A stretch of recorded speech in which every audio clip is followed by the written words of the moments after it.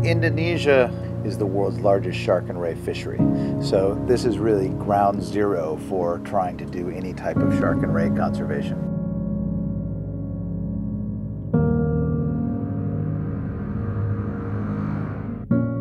Mancing itu kan sudah satu tradisi kan untuk kebutuhan sehari-hari. Kalau kita tidak mau mancing itu tidak bisa. Thresher sharks, of course, worldwide are threatened. They're a species which are, there's a lot of problems in terms of fisheries bycatch. So I think that what we're going to find here is absolutely going to lead the way in terms of the conservation efforts that we'll do across the region.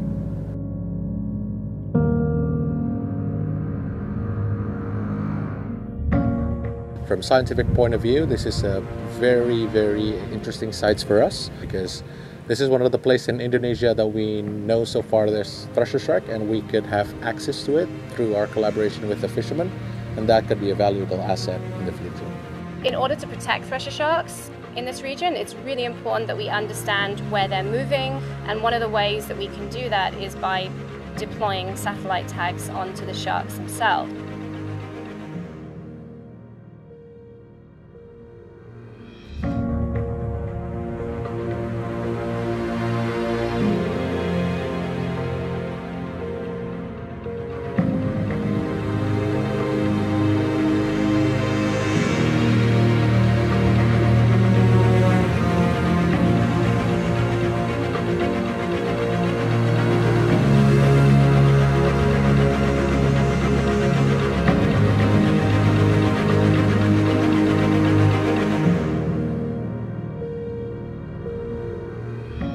Every day on this trip really was about finding the sharks, tagging them, getting that important population ecology data and the measurements, and then releasing the sharks.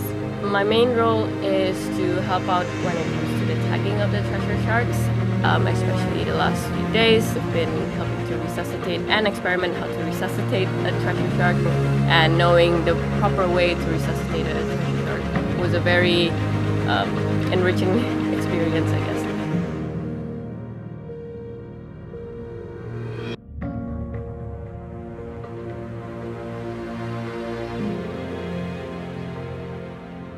The community is very, very supportive.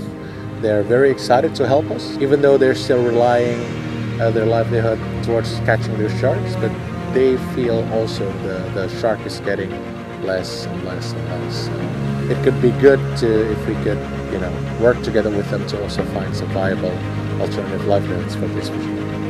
Saya bilang kalau bisa, masyarakat orang juga kasih tahu sama pemerintah yang di atas, kalau bisa usahakan bagaimana supaya kita jangan tangkap ikan hiu.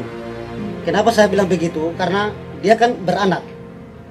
Saat kita tarik naik itu kan ada yang anaknya besar. Pas saat kita bela dia itu kan anaknya sudah mulai gerak. Saat kita kasih keluar langsung dia mulai lari. Hanya kita lepas. Jadi saya pernah pikir itu sampai air mata keluar itu. Dia sepertinya mama, dia tinggal mamanya begitu. Dia cari-cari mamanya itu.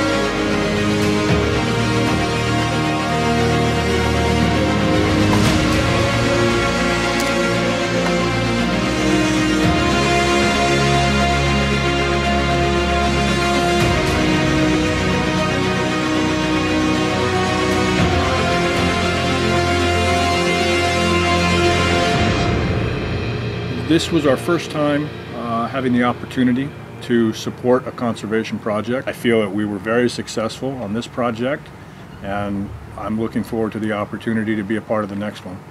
Alor itself represents a very unique opportunity to study thresher sharks, and we've shown now very conclusively that we can then tag or measure or basically manipulate the animals, release them, and have high survivability. So far, 100% survivability. The Indonesian Ministry of Fisheries and Marine Affairs is very keen to start to understand thresher sharks in Indonesia, and I think that this is going to provide a really good basis for starting to learn that.